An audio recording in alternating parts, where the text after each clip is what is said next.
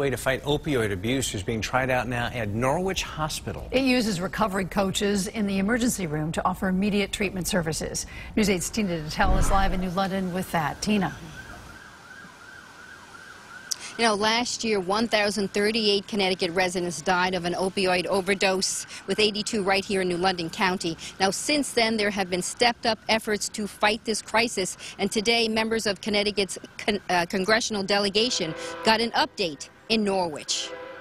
Senators Chris Murphy and Richard Blumenthal arrived at the William Backus Hospital, along with Congressman Joe Courtney, to join a room full of medical professionals and others on the front line of the opioid crisis. Chief of Medicine at Backus Hospital. My name's TJ. I'm a young person in recovery. The delegation was here to get an update on the efforts to fight addiction.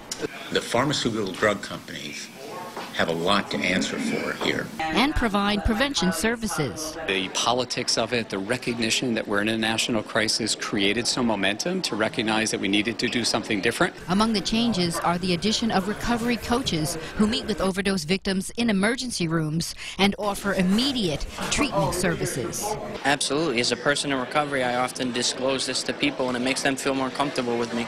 They're there to make connections, not assessments. When overdose victims are brought into the emergency room here, doctors and nurses often save their lives. But those doctors and nurses sometimes see the same patients over and over again. And this is aimed at stopping that cycle. Katie Sakira says she could have used a recovery coach when she got clean 10 years ago. I think that would have been fabulous. Just a point person to call with no judgment, you know, just be there no matter what. Earlier this year, Senators Murphy and Blumenthal helped secure $5.5 million in federal emergency aid for Connecticut to fight this crisis. Education, awareness campaigns around prescription drugs, and also to do Narcan training. Many of these efforts have saved lives and have helped stop addicts from overdosing again. His recovery continues to grow with great supports and other things.